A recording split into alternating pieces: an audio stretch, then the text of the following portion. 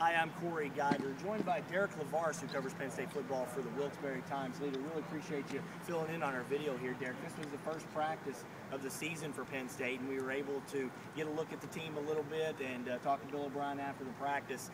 One good thing is there are no significant injuries, which is major, I think, when you have these kind of depth issues. Absolutely, that's going to be the main issue for them this whole time. There, that's the one of the main benefits they have is Bill O'Brien being used to an NFL practice schedule where you really can't run guys in the ground during the season. So I think he understands probably better than most how to keep guys fresh and hopefully keep guys healthy. What I thought was pretty significant, Derek, was he stressed several times that they understand the position that they're in. He said it, I would say, at least 3 or 4 times, and he said at one point it's a new Penn State, it's a new Penn State football program.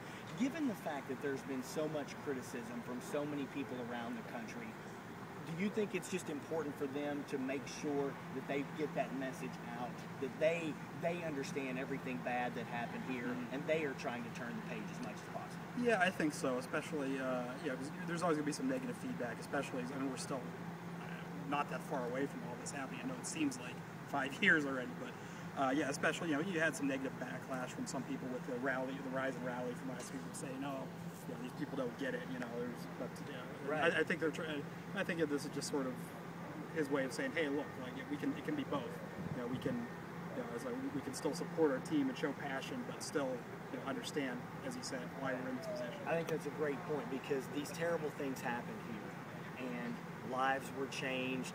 And I know some people may think that Penn State football should just go away forever, but you made a good point. You can have both. You can turn the page, you can move forward, you can do things in the community and show everyone around the country that the university is changing, but you can still also have a successful, hopefully down the road, football program and have people support that football program. It's not like this culture thing that people keep talking about. That's everywhere. You can have both and still try to move forward. Yeah, and that word gets thrown up mostly ironically or mockingly now, especially from Penn State fans. Because, I mean, regardless of what happens or what benefits come out of the awareness of child abuse and such things, the overarching culture of college football in this country isn't going to change. I think everyone's in agreement with that. Things that Alabama and LSU aren't going to change how they do things, anything because of all this. But so it's.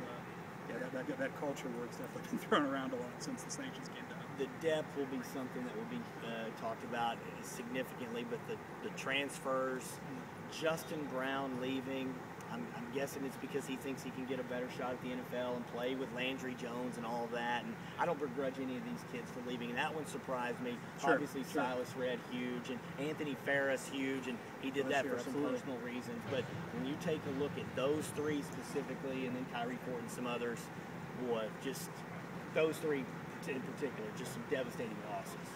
Especially look at the numbers, has been rehashed, especially since Brown left now. Brown had more catches last year than the rest of the returning roster combined. Yeah. He had 35, and all the guys combined for 23, and one of them belongs to McGloin. Yeah. So there's a lot of things that factor in like that. But yeah, it'll be interesting to see though. It's that was under a completely different offense and an entirely different offensive coaching staff. There isn't anything left of that there. So it is a little tough to say, they only have one full-time starter in Stankiewicz back from last year on offense, but it's a whole different offense. And one more thing with Derek Levarse from the Wilkes-Barre Times Leader is this coaching staff, new offense, people thinking they can coach these kids up, and obviously, it's kind of them against the world kind of mentality, but the depth, the scholarship losses, the significant personnel losses.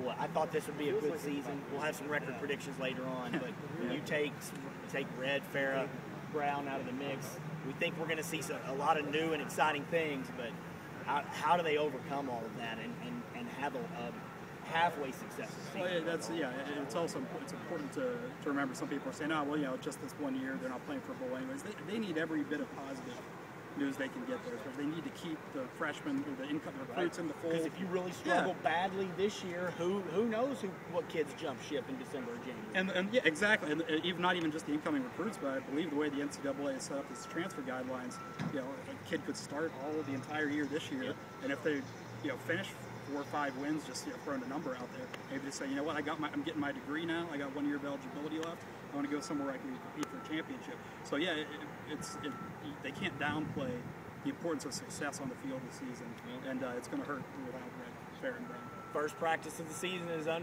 in the books rather, and media day is a little bit later on this week. Really appreciate Derek Levarse from the Wilkes-Barre Times Leader. Thank you.